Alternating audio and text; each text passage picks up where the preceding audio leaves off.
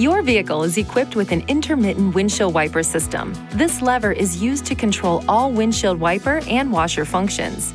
To operate the intermittent windshield wiper system, your ignition must be on. Push the lever down for the first stop for intermittent operation. To increase or decrease the wiper speed, rotate this ring.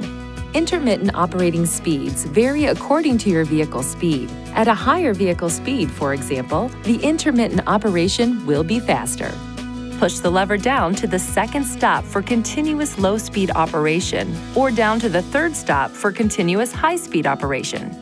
In conditions of mist or light rain, push the lever up to mist and you'll get a one-sweep operation of the wipers.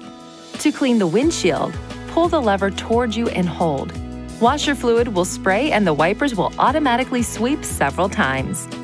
The wiper will also operate once to wipe washer fluid that has dripped on the windshield. To replace the wiper blades or clean the lower windshield, the windshield wipers must be in the service position, with the ignition switch in the on position or within 60 seconds of placing the ignition switch to the off position.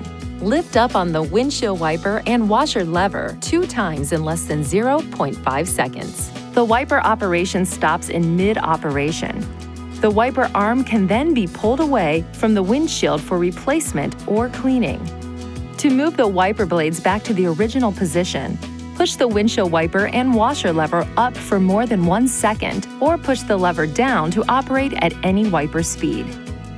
To operate your rear windshield wiper at a preset intermittent speed, turn the knob on the end of the lever to intermittent.